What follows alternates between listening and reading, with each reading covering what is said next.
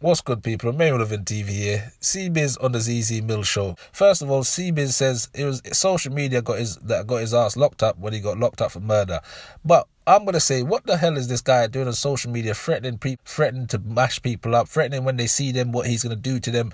It's all social media he's using. So when he goes on social media and says it's real life, I think sometimes people forget what the fuck they're actually talking about. I.e., Cbiz forgets what he's talking about.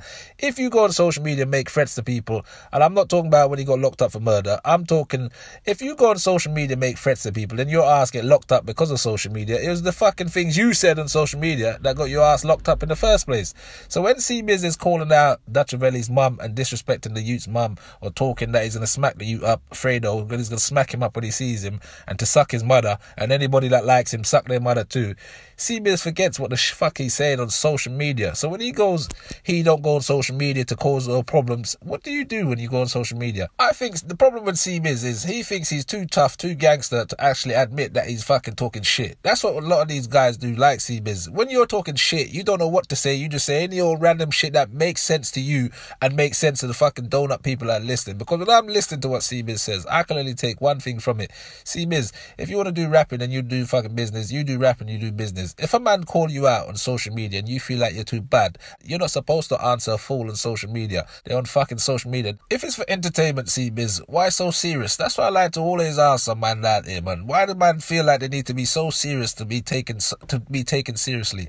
As for what Cbiz says, and ZZ Mills is always talking about Jamaicans and Africans and all that shit, and I often hear a lot of guys that come on their fucking program talk about Africans and Jamaicans. I'm going to tell you guys something out there. I'm going to do a video on Jamaicans and Africans. I love both. I love Jamaicans, I love Africans, each their own. But I'm going to say to you guys out there, in Cbiz's era, there was no one's ends in London besides Jamaicans doing what they need to do. In 2021, Jamaicans has made their money. They've gone back home. Some of them are dead, should I say, and some of them are living a quiet life. So when man likes to talk about Jamaicans, there was no one that wanted to be African back in the day. Everyone wanted to be Jamaicans back in the day. So let's just get one thing simple and one thing straight. There was no African parties back in the day. It was all Jamaican parties. So some guys out there like Cbiz, when he just brushes it off and try to be like, yeah, this and that, he's not taking their swag. Don't fucking lie. Cbiz, you're jacking the yard man swag. Facts. The only thing I can actually confirm to you guys is Cbiz ain't lying when he says he's actually a humble guy, because in jail back in the day, the guy was a humble guy. In jail when he went jail this time, he was a humble guy. So there's a lot of things that I never understand about most men out there when they go on like they're so bad that they can't never be humble, or that they're so bad they can never be touched. The fact of the matter is, viewer subscribers, anyone and everyone can be touched at the right time and the right place. It's very simple.